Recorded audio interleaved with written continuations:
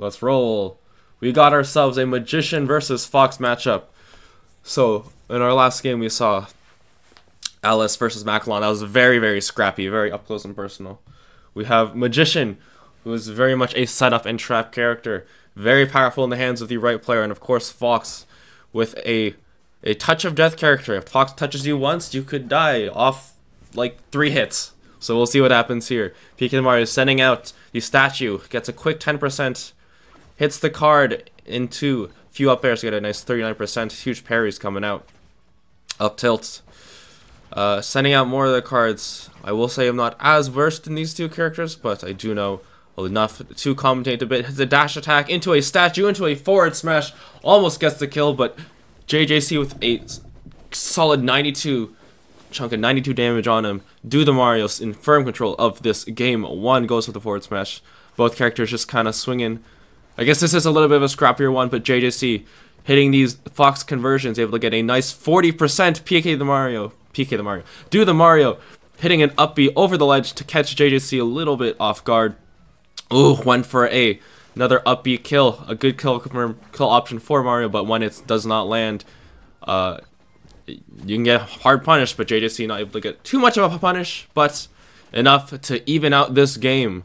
Both characters at kill percent. DoTheMario with the up B side up B to the ledge, but also not. He got the kill. He got the kill. That's he got the kill, and that's what matters. Mario popping off with Magician. Statue once again going over the side. The statue is such a. It's not only a strong projectile, it's also just the option of it and the threat of it being there is so powerful. It can really catch you off guard. Mario has some nice forward air conversions here. But JJC, of course, Foxx with one of the best recoveries in the game. It can also go into center stage if you aren't ready to catch it. Foxx can pretty much recover anytime, anywhere. But I think Foxx, that's not going to help you from avoiding those statues, as DoTheMario almost lapping JJC in percent on JJC's second stock. DoTheMario on his first, still unable to clean it up. 3 stocks to 1. DoTheMario with a firm advantage. Ooh, the down tilt crouch, a little bit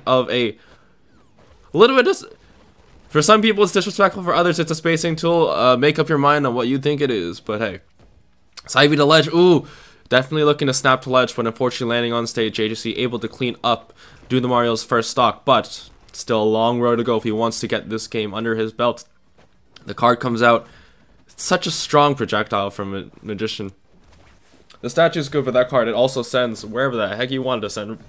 Really. Dash attack coming out. JJC trying to get the get up attack, but it hits the statue and not strong enough to hit it. Forward throw into the hit statue, and DoTheMario with a fantastic conversion to close out game 1 with a dominant 2 stock. The game count going up 1-2-0 in DoTheMario's favor. Of course, that being said, even though JJC was on the back foot for most of that game, Foxx, once again, is a touch of death character. So at any moment, JJC can even this up, even if you run it back.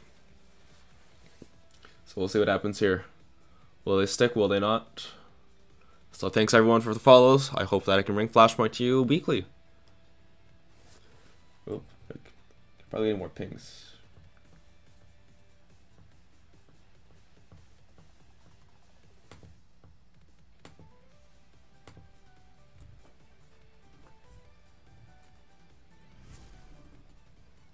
So we get into game 2 here.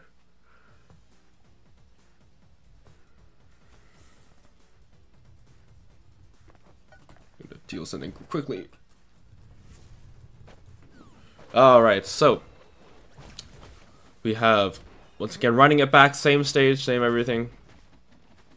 Ooh, JJC hits the get up attack but gets clipped by the statue, but gets the grabs, gets the up air drag downs into grab combos, and like I said, touch of death, not able to get the full conversion off stage to get a kill, but a solid amount of percent racked up on DoTheMario, able to hit that up B to get rid of any potential options.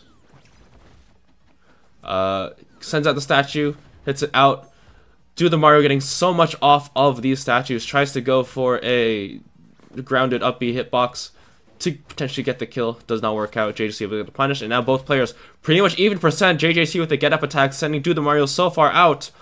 DoTheMario, of course, those early recoveries to get back to stage, catching JJC a little bit off guard and able to clean up that first stock.